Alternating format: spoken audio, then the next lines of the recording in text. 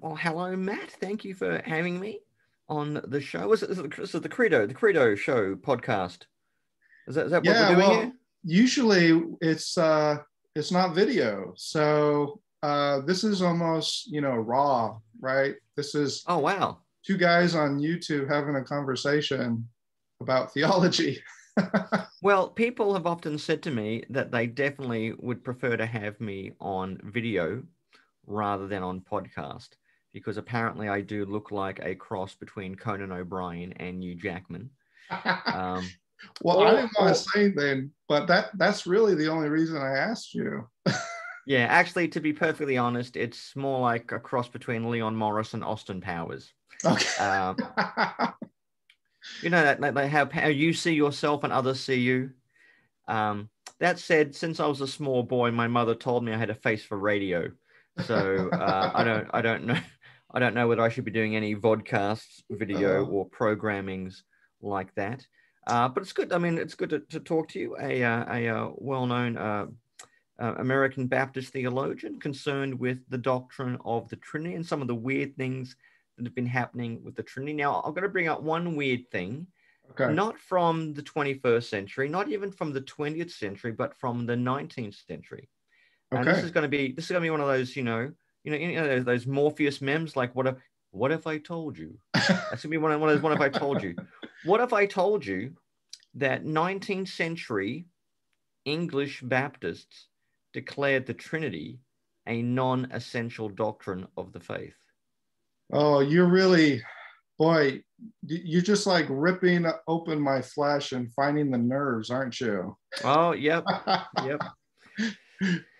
That's right. So it was 19th century Baptists declared the Trinity to be a non-essential. I mean, how do you get to that point? What happens when people saying, I'm reading my King James Bible here, and by golly, I cannot find any Trinity in there. Is this where all our problems start?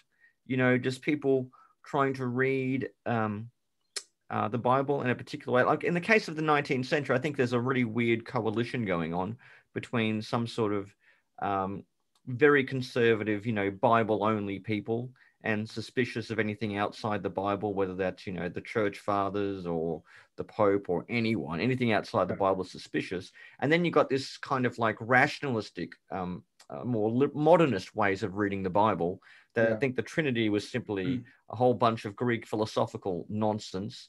And, we need to go back to that, to a simple one true God and Jesus, his son or prophet, which leads to a more Unitarian view of being baptized. So you've got that weird coalition of the Yeah. kind of, fundamentalists. If it's not in the Bible, I don't believe it, with Yeah. a kind of union of English rationalism Yeah. merging in the general Baptists of the United Kingdom. I mean, that's my understanding of how they ended up to that. But what would you say if we put you in a time machine, into a hot tub time machine, Yeah. and you got You're to go picking back? on me too. You're going to throw me in there because you know I'm the Baptist.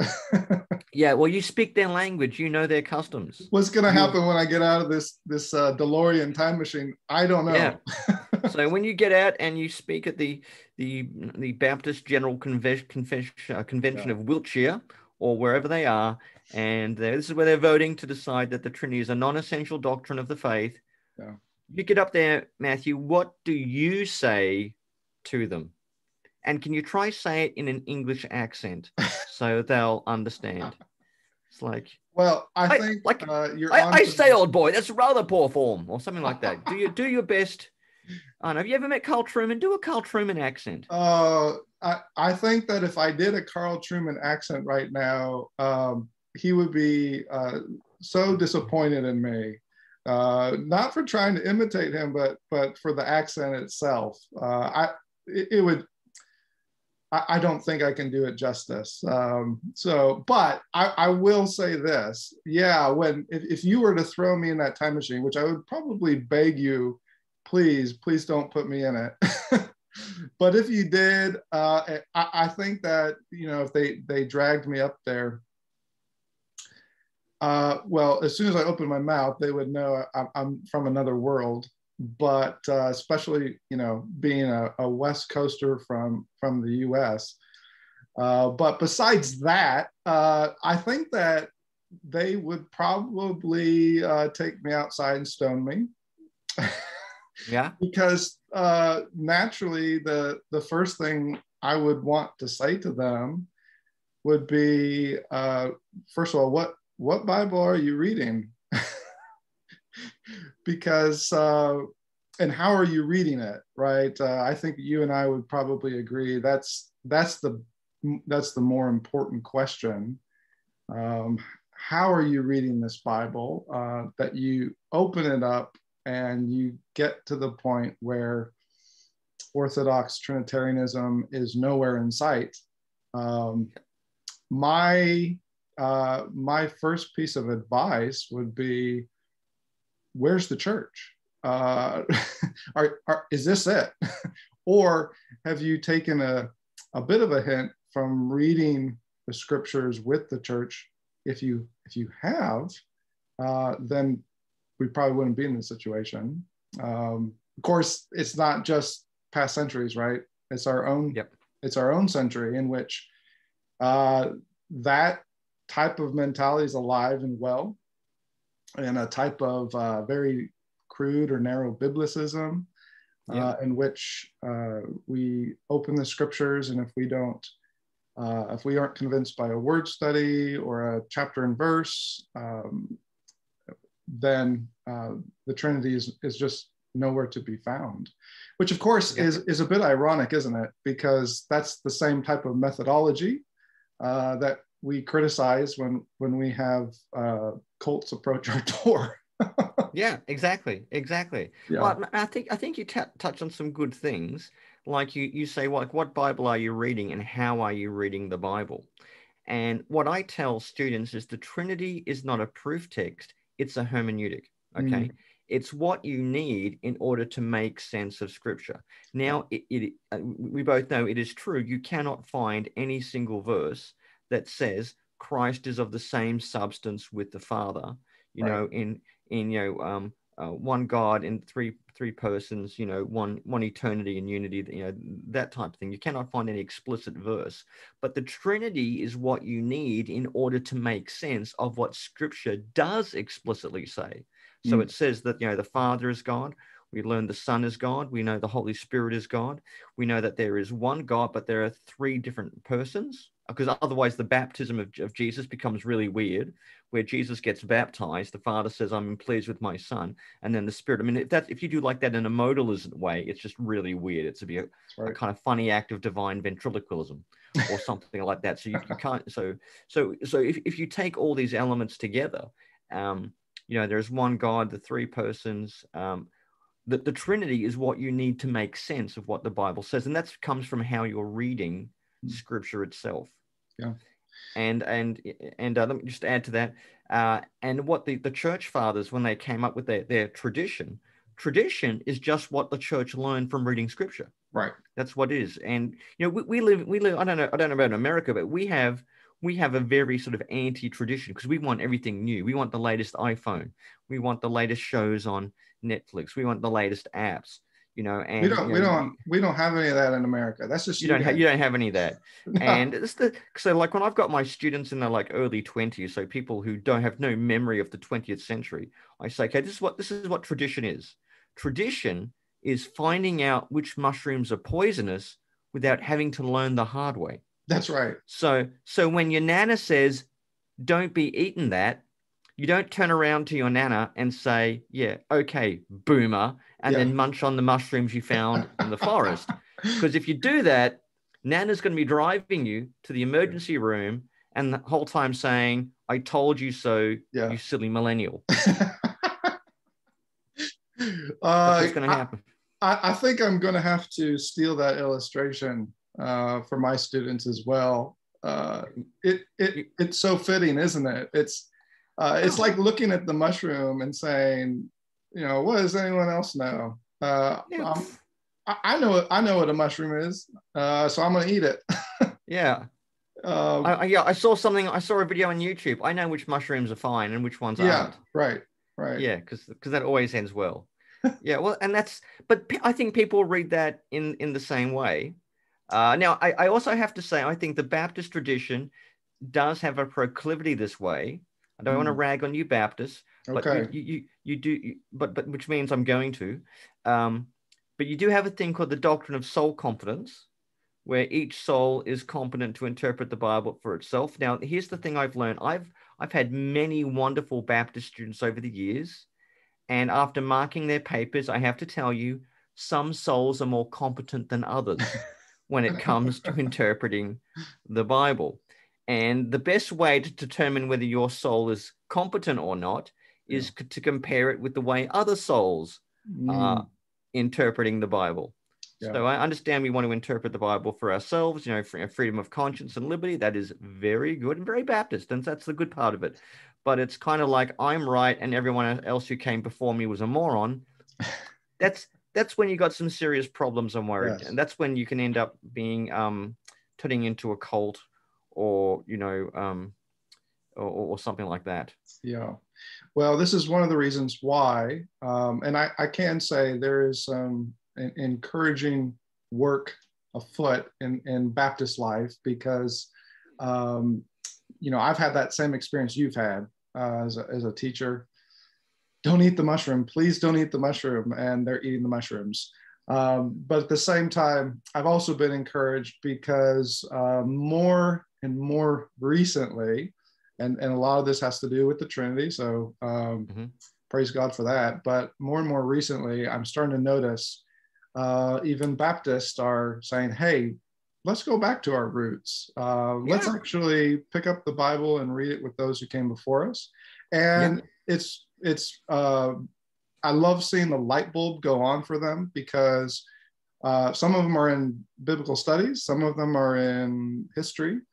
Either way, they both start to recognize I'm not the first one to pick up the scriptures, and they start to not just learn from, but depend upon some of those first Baptist fathers and other traditions as well.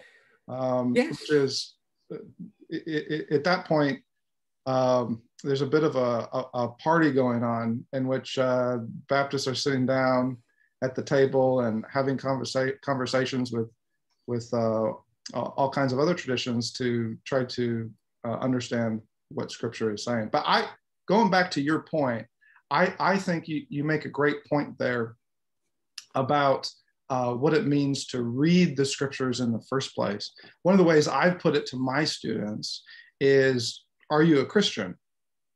Because if you're a Christian, then that means you read the Bible like a Christian. And that sounds a bit, stating the obvious, but what I'm getting at is exactly what you said. When you open the Scriptures, are you reading this as a revelation from God? And who is this God? Well, this is the Trinitarian God that we worship. So at that point, we should expect then there to be some continuity with how he has revealed himself from Old Testament to New Testament. Like you were just mentioning, you mentioned Jesus's baptism. I love to point students towards just the grand sweeping story of the Scriptures as a whole, to say, look at how your redemption is accomplished. The Father sending his Son to redeem you. Do you think that might say something about who this Son is from all eternity apart from you? John thinks so. John tends to open his gospel that way, and likewise with the Holy Spirit. So I think when you start to read the Scriptures, not for, like you said, where is that text that I can put in my my belt, but read the Scriptures as a whole, you start to discover, oh, this is a Trinitarian revelation. And actually, it not only tells us about what's happened in history, but it tells us something significant about who this God is from eternity. Maybe let me throw this back at you for a minute, though, because I can't help but think of your famous or infamous sausage maker 3000. Yes, that is a. Some people have a theological method where you just basically get your Bible and metaphorically, you just stick it into the sausage maker and grind it out, and and out comes pristine Christian doctrine, which you can have with Baptist bananas or with Presbyterian peas, however you like it. But that's not how you do theology. It's not kind of some sort of relationship between you and your ESV, the sort of mystical relationship. In order to study theology, I mean, the Bible is primary. I mean, the Bible is the highest authority, the primary authority. But it is an authority for which there are other like derivative or secondary sources as well, and that includes things like like nature, for one. Like if you're talking about what it means to be a human being, I mean the soul. There are some things that you need to know about. Things like DNA or even elements of neurobiology. Can help you on that. So you've got to look at that. You need to pay attention to tradition because, as I said, tradition is a tool for reading scripture. Tradition is what the church has learned from reading scripture, and you need to pay attention to that as well. And then you've also got the element of things like experience and even to a degree culture. I wouldn't call culture a source of theology, but it is a certain context, and you need to be conscious of how your own culture is influencing you, because that can happen very unconsciously. Yes. I mean, the very fact that you speak English where you are located in the world, these are going to have unconscious influences on you. And by dialoguing with people from outside that context, both in history and in the global church, we can point out things like, I'm not too sure that's actually a Christian thing to believe. I think you're only believing that because of your own context. Yeah. And this could dovetail into every discussion I've had with American Christians about the right to bear arms for militias.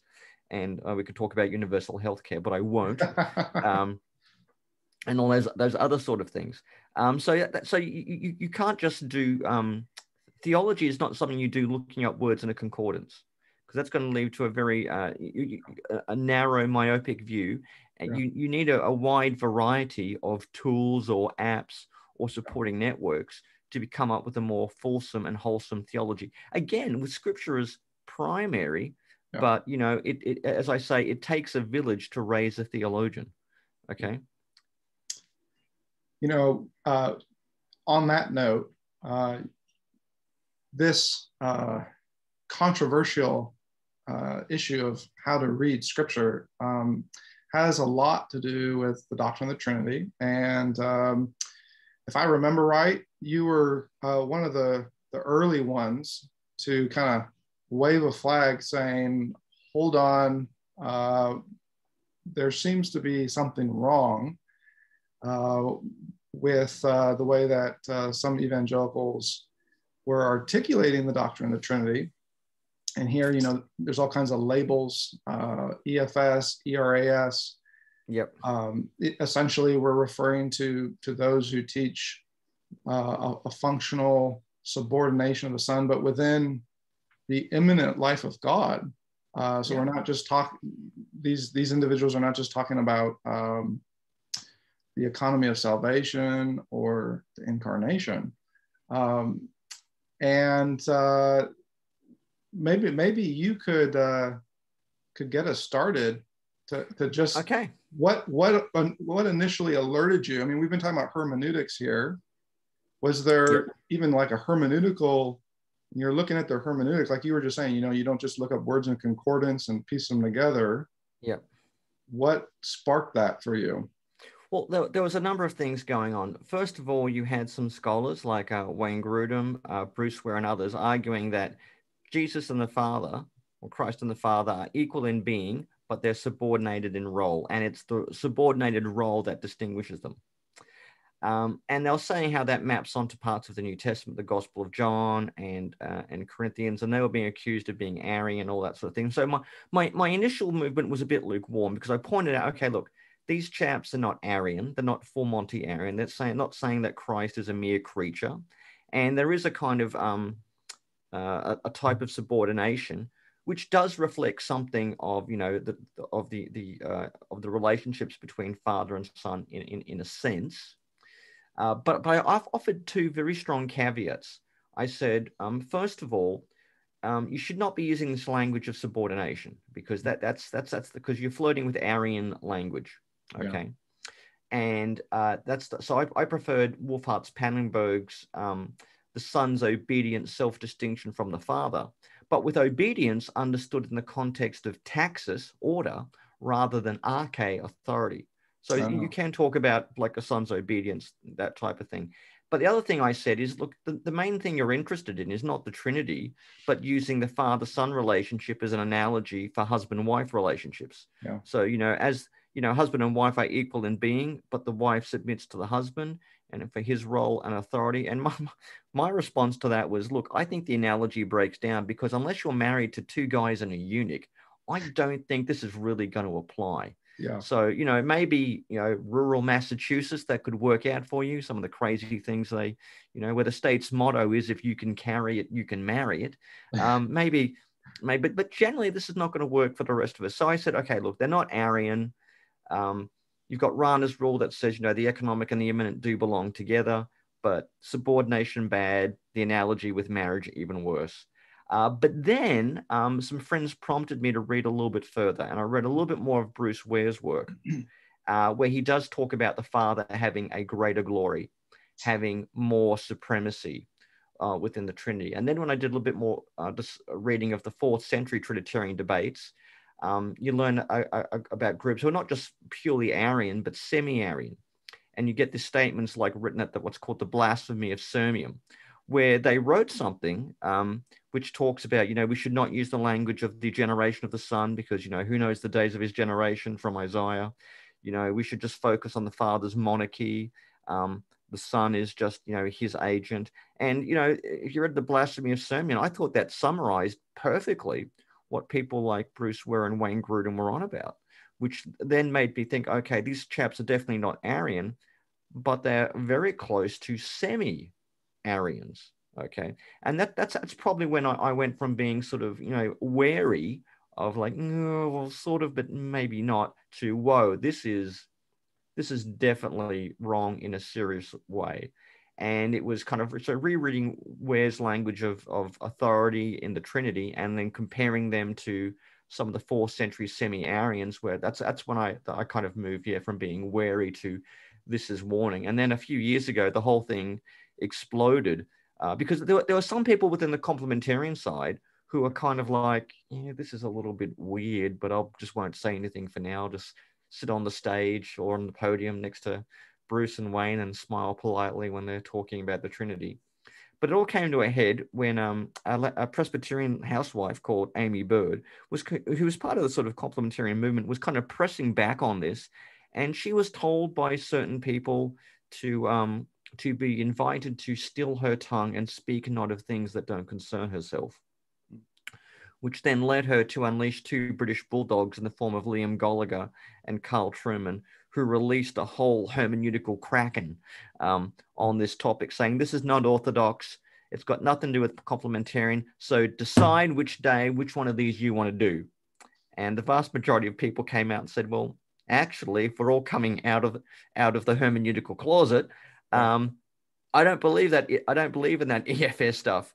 And it led to a really big sort of then kind of a division within the complementarian camp between those who want a more orthodox view of the Trinity and those who wanted this, shall we call it, a more revised social Trinity in order to bolster their view of gender. I mean, is that your understanding of how the debate played out, Matt?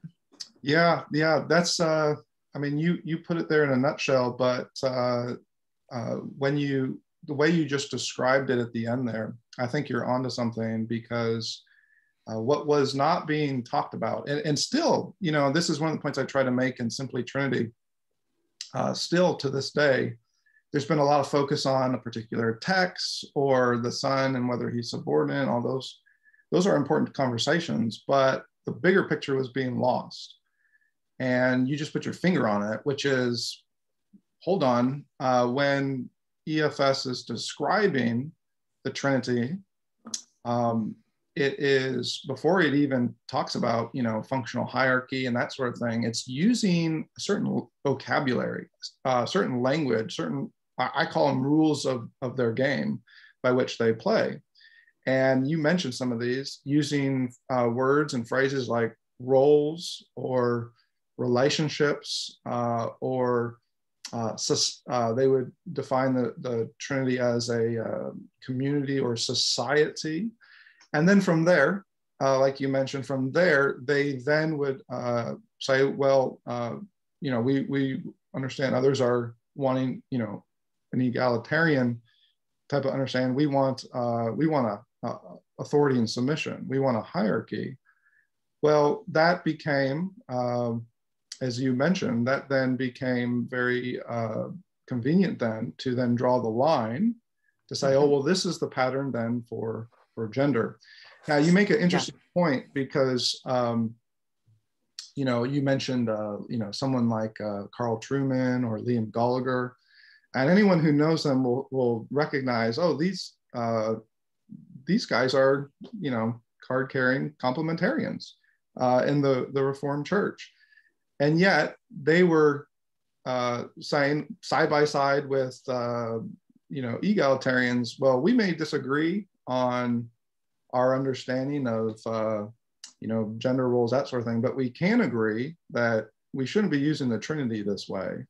And if we're going to redefine it as roles of, a type of society, well, that makes it all too easy then to kind of turn it like a wax nose to either side. So, did you want to add something? No, I think that's exactly right. I mean, what I tell people is sometimes the story is not about what you think it is. Like, the Wizard of Oz? Yeah. The Wizard of Oz is not actually about a little girl in Kansas who gets lost into another world. It's actually a parable about the American Great Depression. Okay, so in case that's what it's really about. That's how it starts, right? That's the whole concept. But even the Scarecrow and the Tin Man, they all represent different things. But in the case of this Trinity debate, it's not actually about the Trinity. It's actually a debate about gender and how do you differentiate and gender and have male authority within marriage. Now there can be some other arguments to discuss that or establish that, but the Trinity is definitely not the place you want to get that. And the temptation is many people, whether you're a Catholic social theologian or whether you're a complementarian Baptist or a liberal Anglican, everyone wants to get their little social project about marriage, community, society. They all want to treat my ideal society, my ideal relationship as the imago trinitatis, as the image of the Trinity. And what they end up doing is projecting their ideal society, their ideal church government, their ideal marriage into the Trinity. That's right. So you've got to remember that's what's going on. And which, by the way, I think you document very, very well in this book, where you locate the eternal functional subordination, the EFS crowd, as a type of variation of this social Trinitarianism, where the Trinity is reflected in our own kind of social and relational project. So people can say the Trinity is our social project. To answer the Trinity is our God who calls us to participate in the Missio Dei in the world. That's what we should be saying, not trying to project our own ideas of the ideal community back into the Trinity. That says it so well. And that's how I start off, really, is saying it was a bit eye-opening for me as I started to read. You mentioned 19th century. I started just read 19th century and 20th century and just thought, wait a minute, we're calling this a Trinitarian Renaissance, but what kind of Trinity is it? It was very much a social Trinity that became everybody's social program.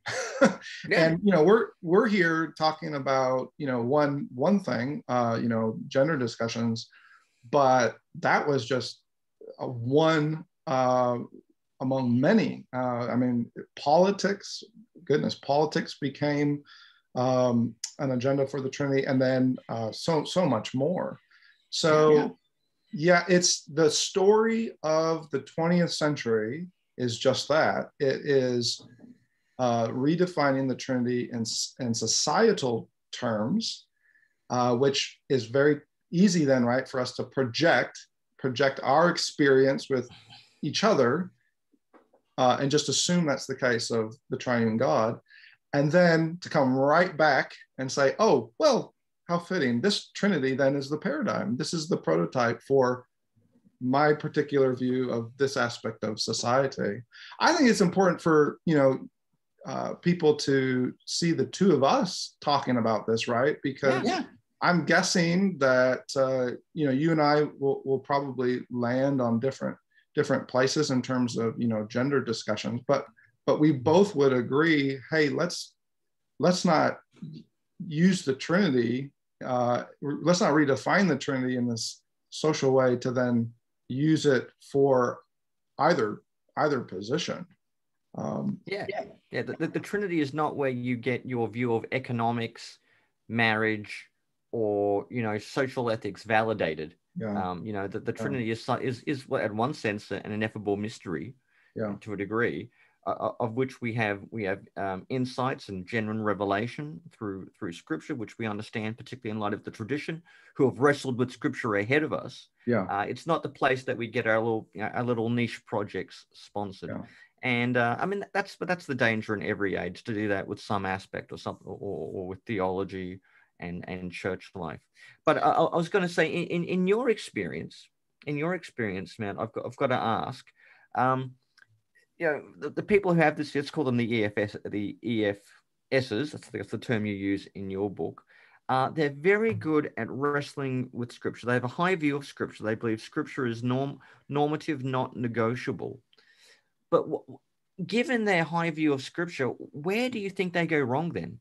Where does the problem come in? If they've got this, how can some people who are very devout, we don't question the authenticity or the seriousness or the vitality of their faith, we commend it. But if they've got such a high view of Scripture, where and why do they go wrong? Yeah.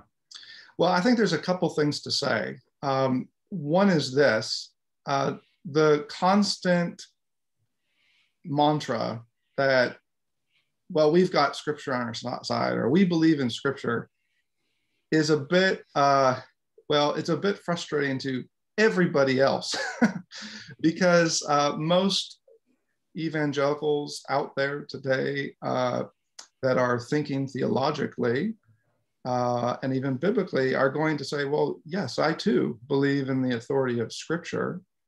But what makes it all the more a bit nagging is that, in light of what we just said, on the one hand, I think that EFSers in the past have said, well, I just believe the Bible. I'm just claiming to just repeat what the Bible says.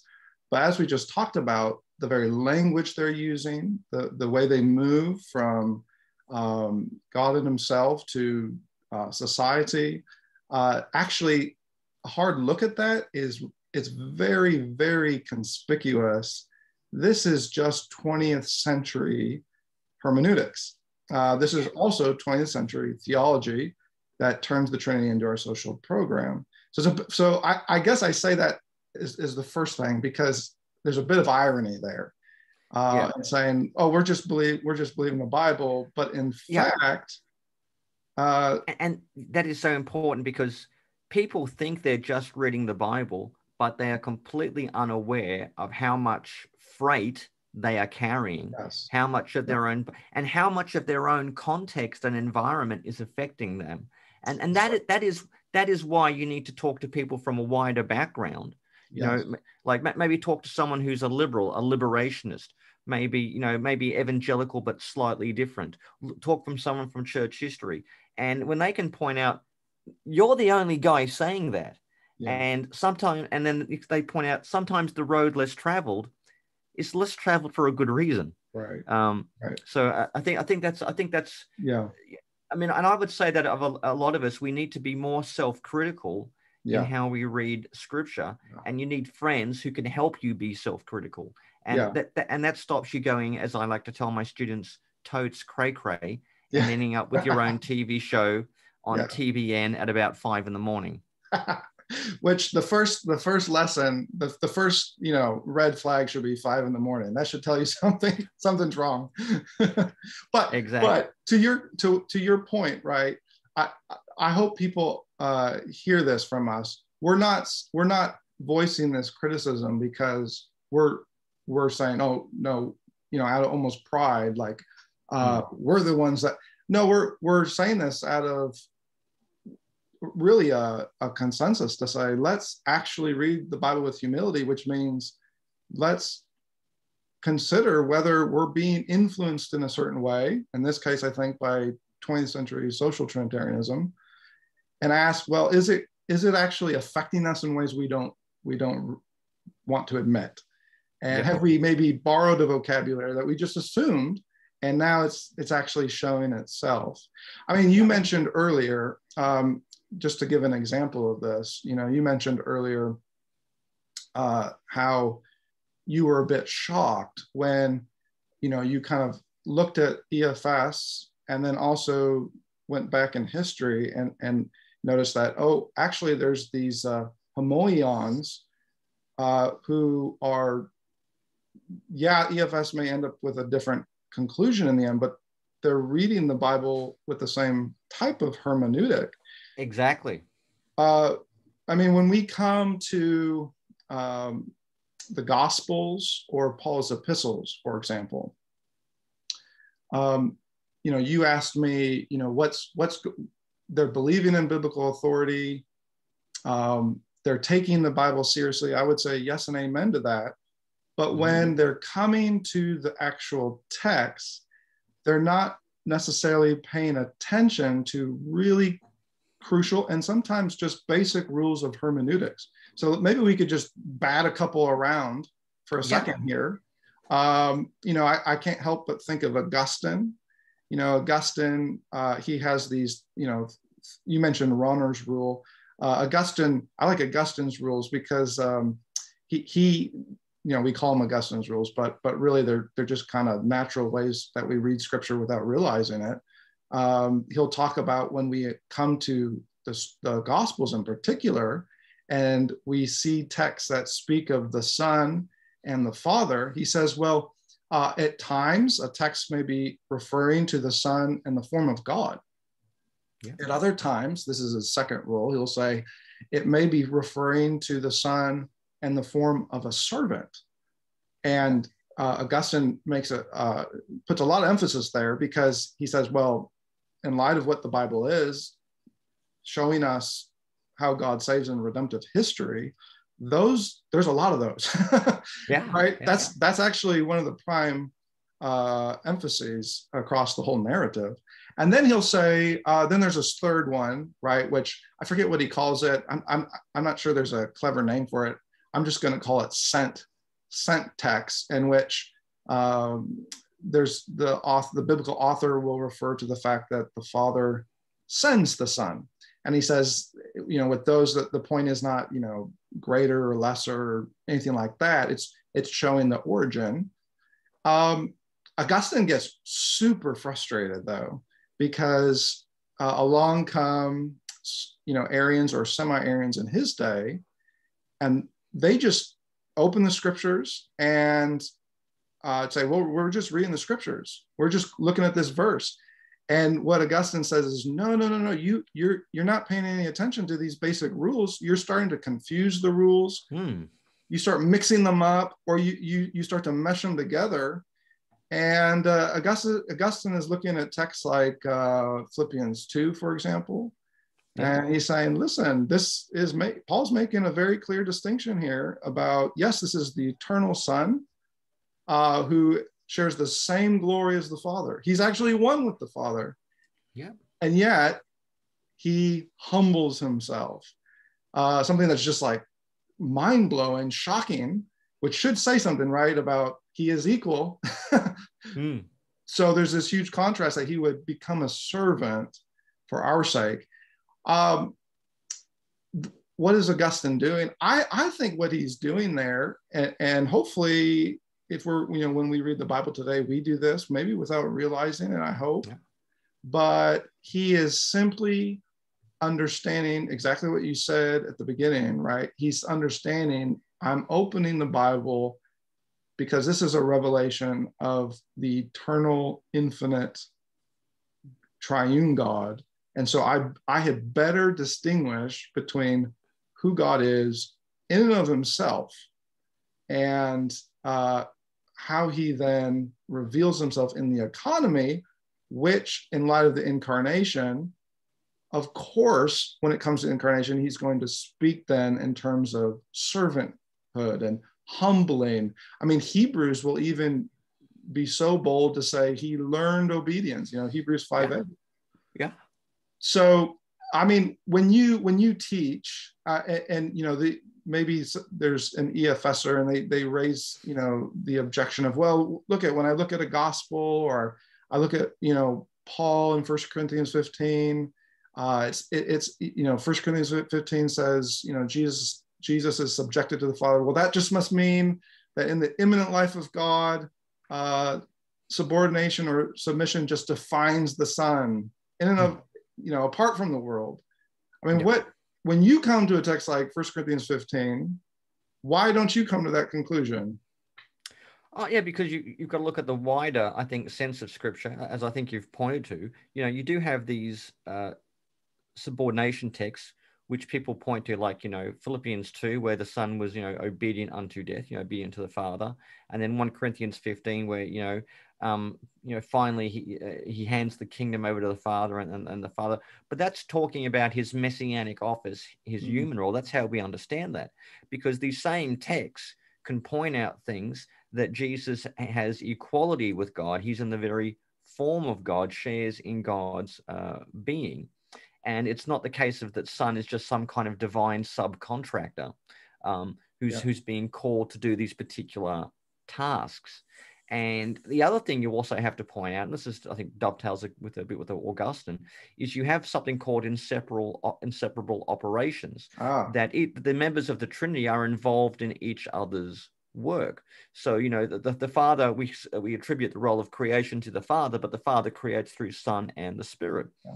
And, the Son is Redeemer, but he's Redeemer on behalf of the Father, and he does it, in tandem with the Spirit. It's the Spirit who is sent by the Father, maybe through the Son, who then applies the work of redemption, and that's why it's the Spirit of Christ. So given these inseparable operations, as Augustine would call them, it makes a much more sense that there is a unity between them in their being, their purpose, and the salvation that they're achieving, rather than there's three discrete roles which have three discrete levels of authority.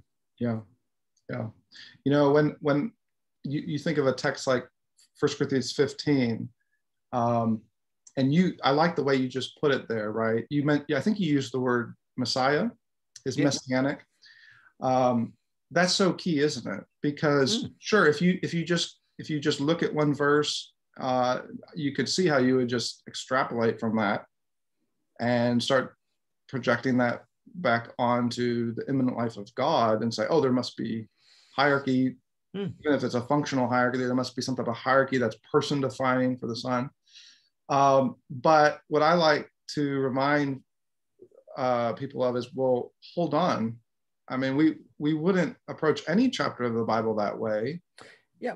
Let's look at the context. In the context, why does Paul have so much to say about the suffering of Christ and the resurrection? And why does he keep referring to Christ in these Adamic, like echoes of Adamic concept? Like as a new Adam. Yeah. Could it be, right, that, remember in the Old Testament, Adam, he was called a son, he failed, right? Israel, what's Israel called in the Pentateuch? God's firstborn son. The prophets pick up this language, right? Yeah. Could it be that while those sons failed to obey the covenant, now comes a son who does something that is so humbling that he doesn't do, in the immanent life of God, but he does it for the sake of the mission of salvation. He humbles himself to the point where he fulfills the covenant. He obeys it perfectly. He does what Adam and Israel failed to do. I don't think it's accidental that Paul becomes known, whether it's biblical scholarship or even systematic scholarship, he starts to become known for this type of Adamic covenantal theme, because Christ, he's practically jumping for joy, right? By the time he gets done with the chapter, Christ is the one who actually recapitulates that whole experience of Israel, but this time he does so as the one who actually is faithful to the covenant.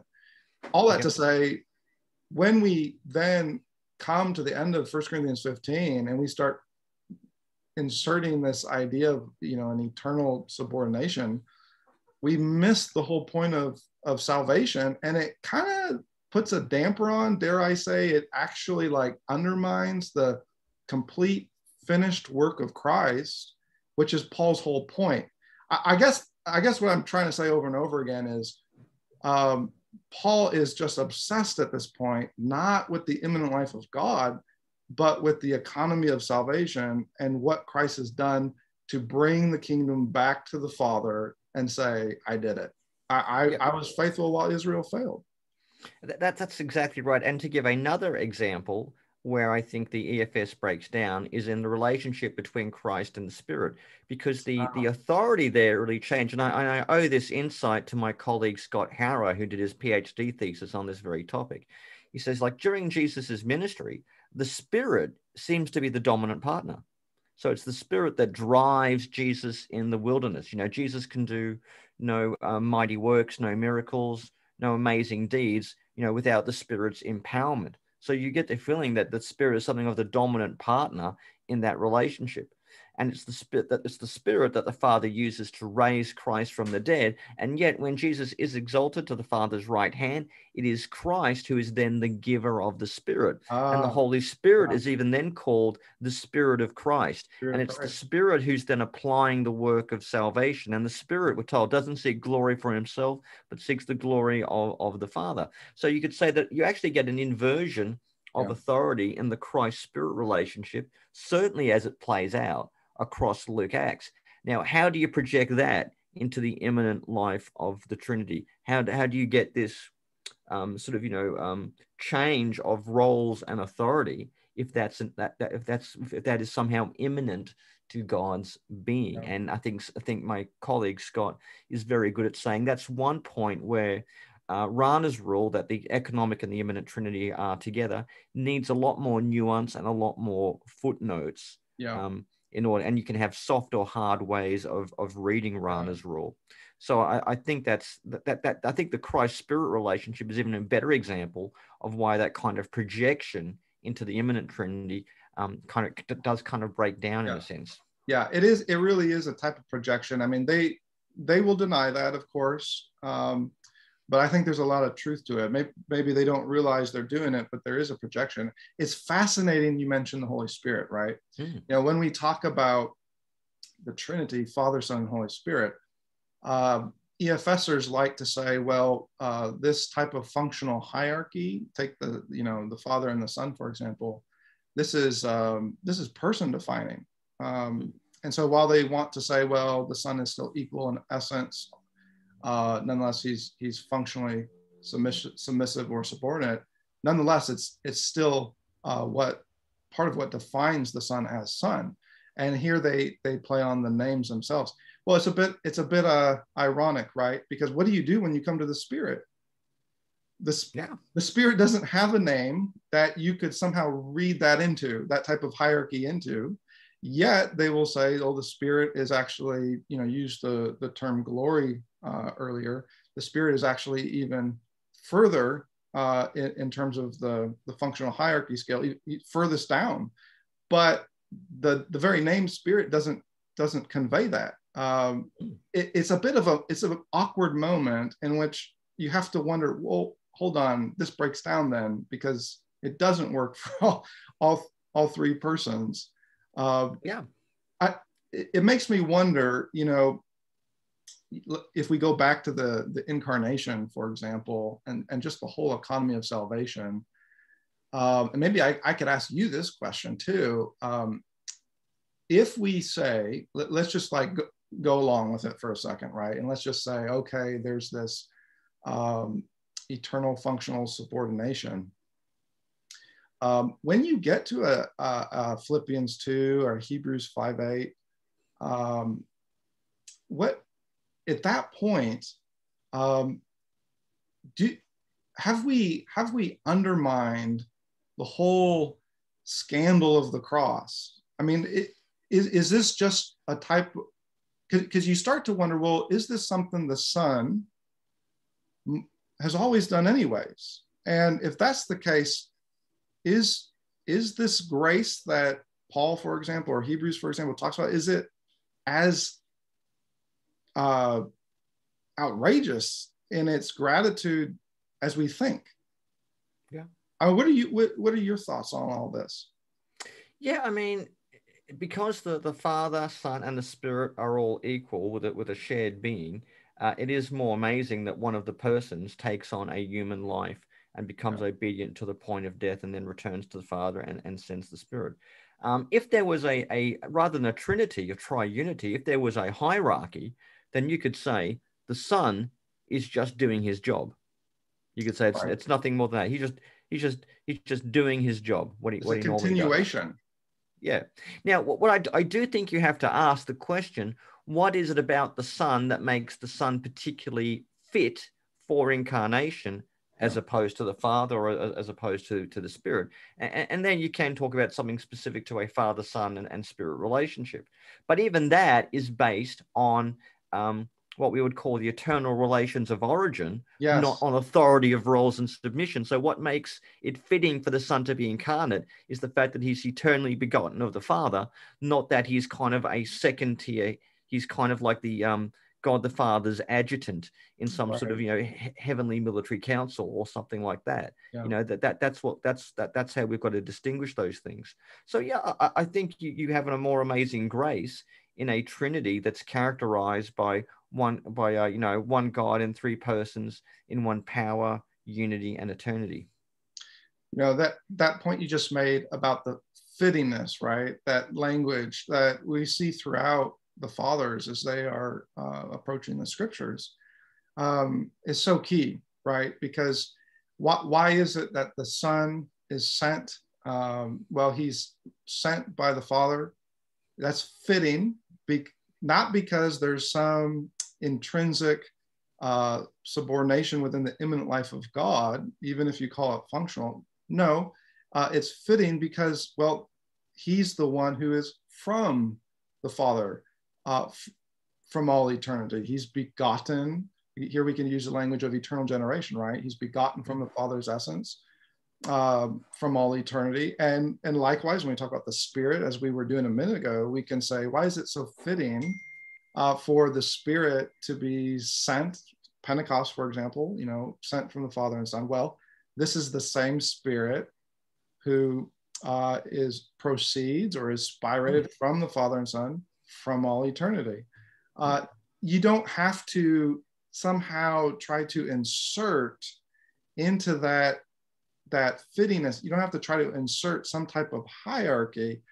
You don't need to go there. No, that correspondence is already a natural fit in so many ways. This is one of the reasons why, I think it's, with EFS, they will say things like, well, as long as there's something in the text that we think there's some type of submission that transcends the incarnation, well, then that proves our case.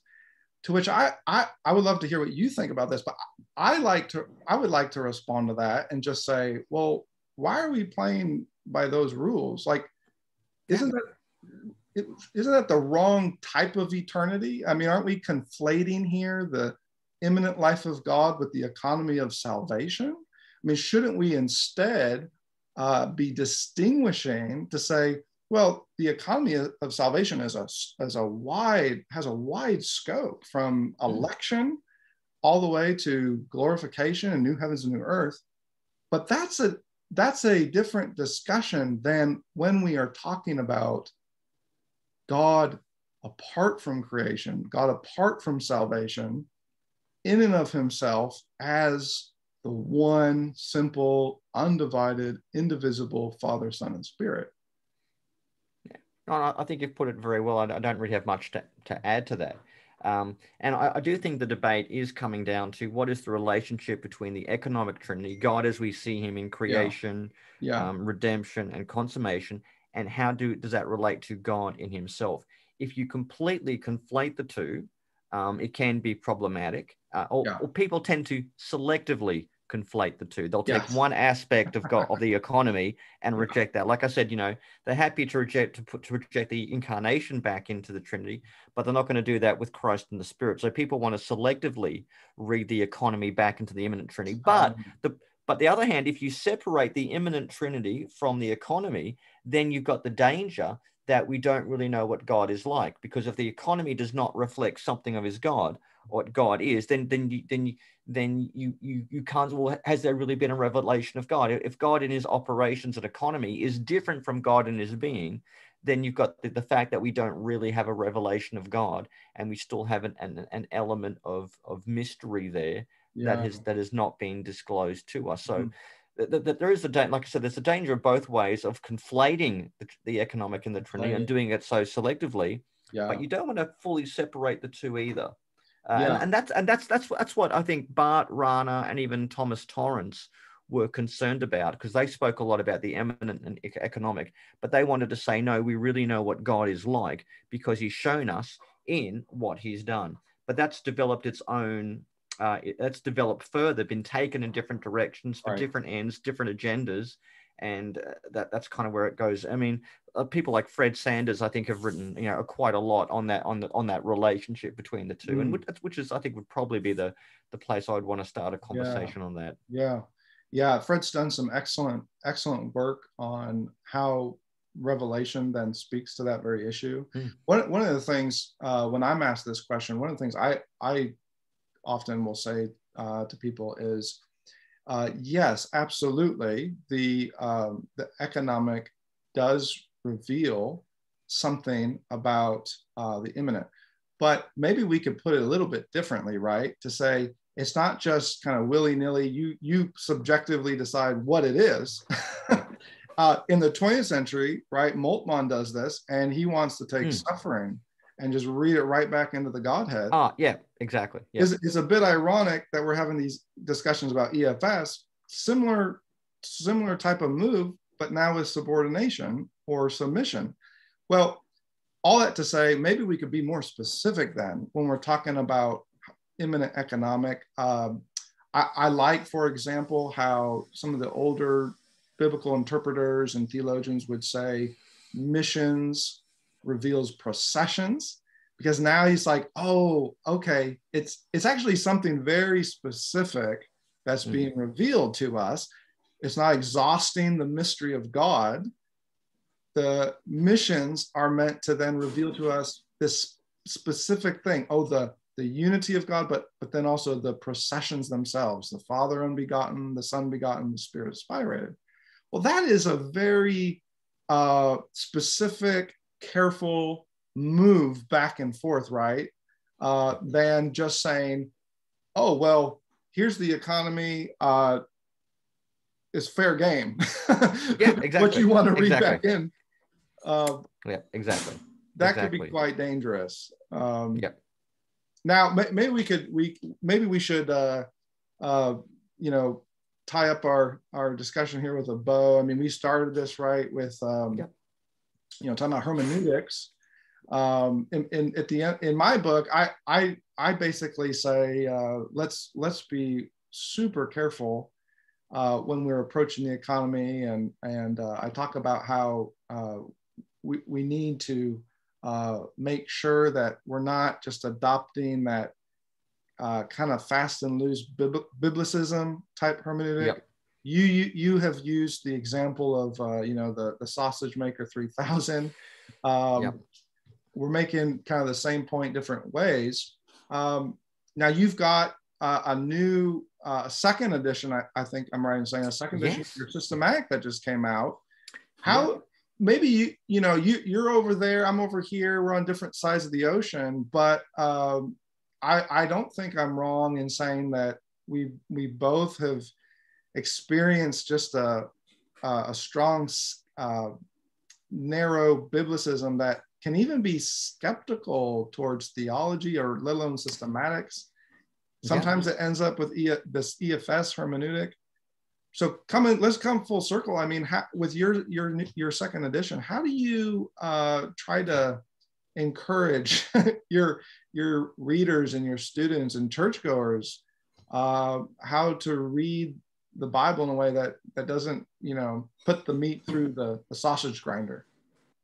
Yeah, and what I tell people, you can't just say it's just me and the Bible. And I tell a story like this. I knew a young Presbyterian girl who was visiting a church for once, and the preacher got up and he said, when I prepared this sermon, I didn't consult any commentary. I didn't read any book by man. I just prayed, and I was led by the Holy Spirit to bring the sermon to you today.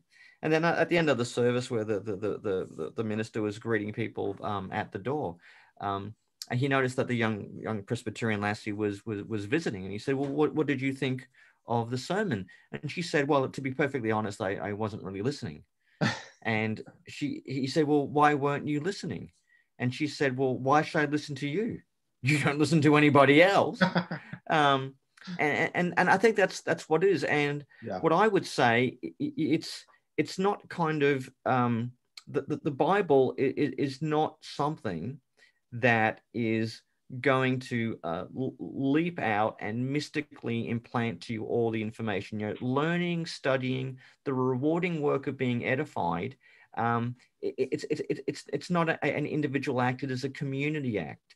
And in other words, I like to tell people we all need a Philip to run beside our chariot. And to help us understand what we're doing, even if only to prevent us from grave errors and ending up with our own cult and a TV show on TBN.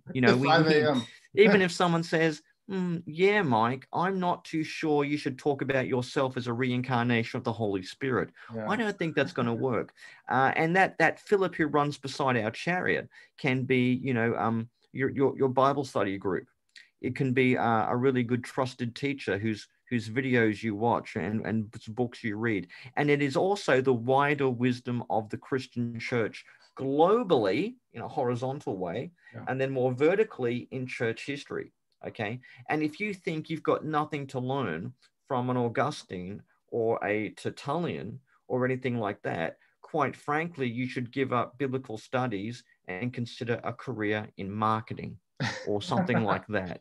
Okay, where you can just be creative and innovative and not care what anyone else thinks. Okay, and that is what that is the number one thing I think we need. You need some epistemic humility, and it's not just me and my ESV. Okay, you need the wider suite of a community within the context of reading scripture, and we're looking at doctrine. A doctrine is formulated, and if you're going to come across some doctrine, particularly a key doctrine, and say, "Well, that doesn't sound right." You've got to have jolly good reasons for thinking so. And odds are someone else has come up with that same question, the same issue before, and you're right. And what you should go back is, well, if this question has been raised and rejected in the past, why was that? Exactly. And that's where you find out, as I tell students, sometimes the road less traveled is less traveled for a good reason. That's right. And when Nana says don't eat the mushrooms, you don't say, "Okay, boomer." Yeah. Right. Well, pleasure talking to you, Matt. Yes, absolutely. It's always fun. And we'll have to do it again sometime. Thanks for all your writings, Mike, and all the good that you're doing out there.